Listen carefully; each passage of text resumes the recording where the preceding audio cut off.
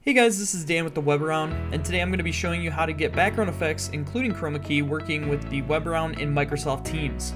Please note that currently Microsoft Teams background effects is rolling out to users in waves, so if you don't have the options that we show in the video, continue to check back until it has been enabled for your account. We're going to be starting by initiating a call with a coworker. Once that call has been started, navigate to the triple dot icon at the bottom of the settings bar and click it. You'll see the option Show Background Effects. Clicking on this will open the background settings window. Here you can blur your background or apply a nice photo as your background.